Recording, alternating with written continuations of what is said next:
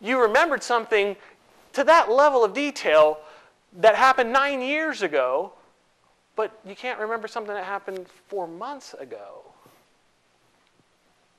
The reason is because it was so emotionally charged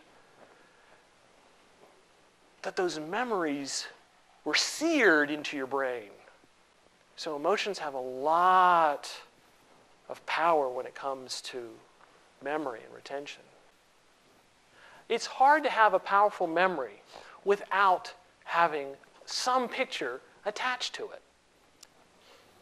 It's impossible, I would say, as a scientist.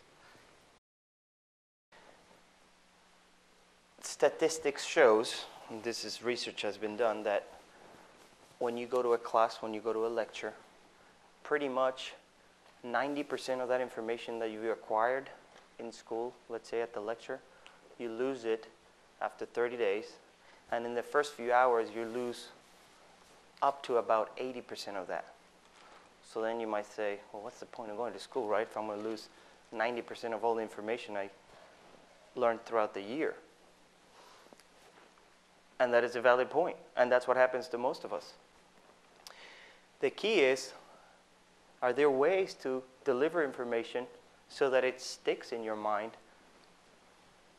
so that when you leave, you don't just have that 10% left on your brain? And the answer is yes.